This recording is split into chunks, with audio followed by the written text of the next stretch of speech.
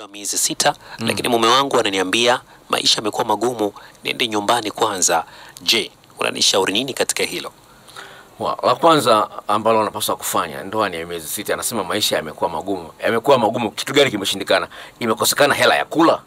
Yaani wewe unakosa hela ya kula. Kama hela ya kula ipo, basi ukienda nyumbani ataleta mwanamke mwingine. Kwa hiyo mwambie tunabanana hapa, tutapambana na maisha yetu, ni hali yetu, siwezi nikarudi nyumbani. Nimetoka nyumbani kuja miezi 6, sio muda mrefu sana. Kwa hiyo mwambie bwana, hicho kidogo kinachopatikana tutakula pamoja, hicho mimi nakupenda, napenda kukaa na wewe, sipenda kukaa mbali na wewe. Full stop. Haya, mwingine anasema anaitwa Warren, ana miaka 25, yuko maeneo ya Meko pale. Anasema naomba kuuliza dokta, hivi inawezekana kuacha kufanya tendo la ndoa mara baada ya kuwa umeshaanza kujihusisha na tendo hili?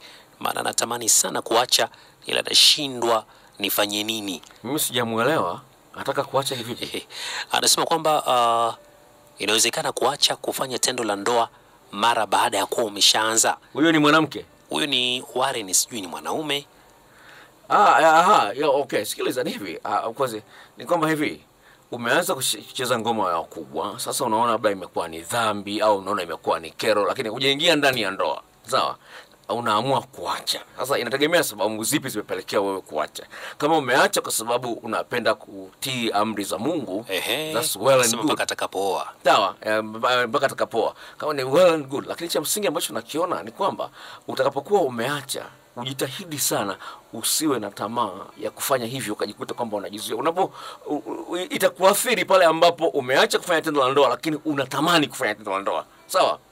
Unaweza kusema daktari, mbona hapo kama unajikanyaga? Lakini hivi ni kwamba mimi baada ya kufiwa na mke wangu nilikaa miaka 5 bila kufanya tendo la ndoa. Miaka 5. Sawa? Sikutana na mwanamke yoyote yule. Nikiwaambia watu wengi hawaamini, lakini napenda kuambia kwamba ni kweli kabisa, na Mungu ni shahidi yangu. Haikunisumbua akili. Kwa sababu gani? Namba moja, nilikuwa na malengo. Nilitaka nisomeshe kijana wangu, na amesoma kwenye shule ya bei mbaya mpaka ameweza kwenda chuo kikuu New York University. Nilikuwa concentration yangu ilikuwa ni hiyo. Ya pili, na hobby ya kusoma. Napenda sana kusoma vitabu. Ya tatu, napenda mazoezi ya viungo. Kwa hiyo inanikeep busy kiasi ambacho swala la kuanza wanawake, si kama siwaoni wanawake, naona, lakini most of the time niko busy. Sawa? Kipindi hicho kuna mwanamke mmoja alikuwa ananifuatilia, hakuamini kwamba sina mtu. Akaja mpaka akaweka mtu kuniangalia nyumbani, vinaleta mtu au nini. Akuta sina. Lakini kuna malengo. Lakini cha msingi ni kwamba pale ambapo unaamua kuacha, acha, lakini uwe na vitu vingine ambavyo vitaingia kwenye akili yako. Haya, maswali ni mengi kweli kweli. Anaitwa Karen, miaka 18. Anasema nilikuwa nampenda kijana mmoja ambaye na yeye alikuwa anamueleza rafiki yangu kwamba ananipenda, ila mimi hakuniambia kwa sababu nilikuwa mwanafunzi.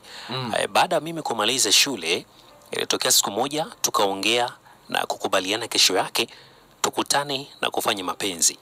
Ikawa hivyo, na mimi nilikuwa bikra. Baada ya hapo alisafiri, nikiwa na chat naye huwa napenda nimueleze ninavyojisikia, na ananishauri tena kuwa ananipenda. Anapenda kuniambia kwamba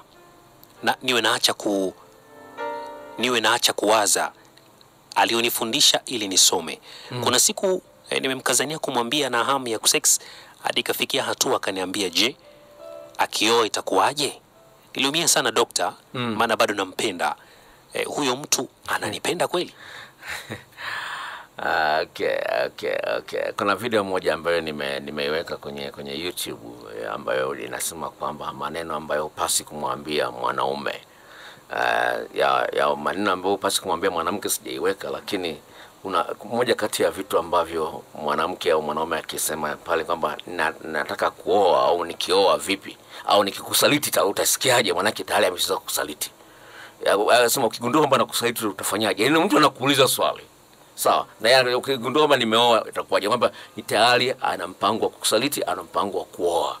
Ni kweli unampenda dada yangu, sawa, lakini cha msingi ni kwamba umri wako bado ni mdogo sana, miaka 18. Kuja tuambia wewe mwanaume ana umri gani, lakini miaka 18 ni umri mdogo sana. Kwa hiyo cha msingi ambacho unapaswa kufanya kubaliana na hiyo hali.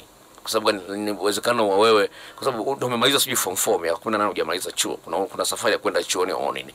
concentrate, yani weka mkazo kwenye masomo yako, achana na masuala ya mapenzi. Wataalamu wa sayansi ya mapenzi wanasema inakuwa ni vizuri sana kwa binti kuanza mahusiano ya kimapenzi katika umri wa miaka 22. Kwa hiyo una miaka kama 4 ya kusubiri kuingia kwenye mahusiano ya kimapenzi kutokana na sayansi. Sawa. Kwa hiyo naomba, najua inauma kwa sababu unampenda, sawa, lakini cha msingi ni kwamba angalia future yako, jinsi gani unatengenezea maisha yako ya baadaye. Hilo ni la msingi sana kuliko kufurahia tendo la ndoa. Kwa hiyo ni pole, nakupenda nikupe pole, lakini cha msingi ni kwamba pamoja na maumivu yote, angalia future yako. Kwa hiyo mwanaume ana mpango wa kuoa mwanamke mwingine.